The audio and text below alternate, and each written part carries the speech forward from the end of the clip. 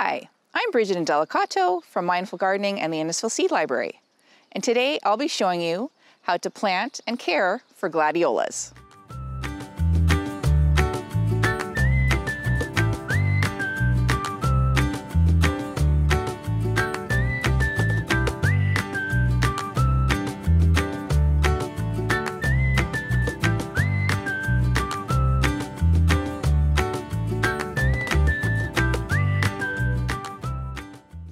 Gladiolus are an old-fashioned cottage favorite that make a great addition to any flower garden.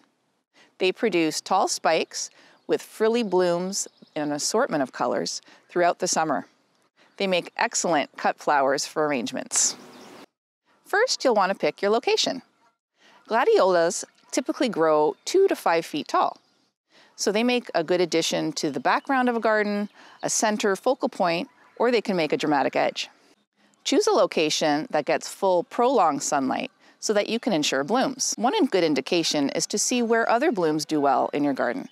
For example, I have coneflower and black-eyed Susan that do really well here. You'll also want to plant them in a location with well-draining soil, so not heavy clay or wet areas. And you'll want to use your fork to loosen up the soil. Now you can also add compost or well-composted manure to add fertility to your soil. Gladiolus are started as corms, and you'll want to start them in the spring when the danger of frost has passed and the soil is warmed up. And gladiolus look best when they're grown in groupings of odd numbers. So in this case, we'll be growing them in 3s, or you can grow them in 7 or even more. So let's get planting. So I've got my area prepared here, and we're going to be planting them 4 inches deep and 6 inches apart. And I like to use my commercial dibber. I've got it marked at the 4-inch mark. I use this for my garlic. If you don't have one of these, before I bought this, made one. So it's made out of wood, just with the pointed end. And again, I was able to mark the depth on there. So I've got my 4 inches already on that. I've got my ruler. So we've got 4 inches deep and 6 inches apart. So you're basically, with these 3, you're doing a triangle. So I'm going to set the 2 at the back, 6 inches apart.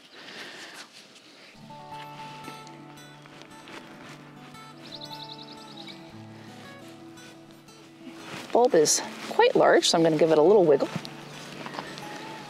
Okay, and then I've got about 6 inches here.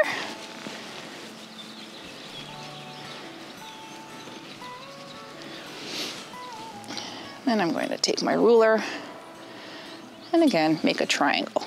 There's another 6 inches.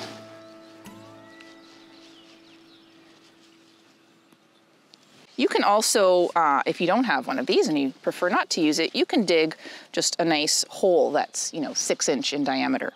That way you've got a nice little bowl to put your bulbs in, or your corms in. Now when you're planting your corm, you want to plant it with the tip up, because the bottom here, this flat area, is where the roots will grow. So that way they're growing in the right direction. Pointy side up.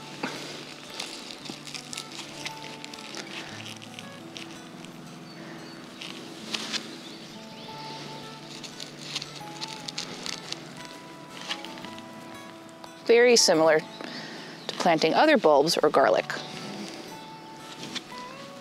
Now what I want to do is just cover it with soil. Now you can also mulch after you've planted. I've got lots of organic matter, a lot of leaves, so a lot of moisture is retained by doing that, and it does help to suppress weeds. Or you could use cedar mulch, that works well too. There we go, I'm just gonna lightly pat.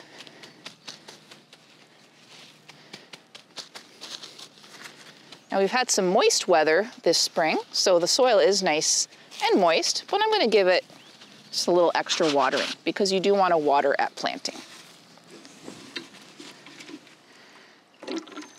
Now if you're going to be doing a lot of things in your garden at this time of year, you might want to mark where you planted these so that you don't accidentally dig them up or trample on them.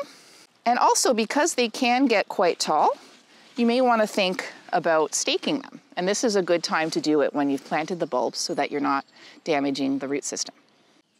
You'll want to keep your gladiolas well watered through the heat of summer to really make those blooms look their best. And also deadhead blooms as they die back so that it'll encourage more blooms. Now we are in a colder region, so you cannot leave your corms underground over winter because they'll die. So you'll need to dig them up and store them for winter. I'll be showing you how to do that in an upcoming video. Be sure to like this video and subscribe. Thank you for watching.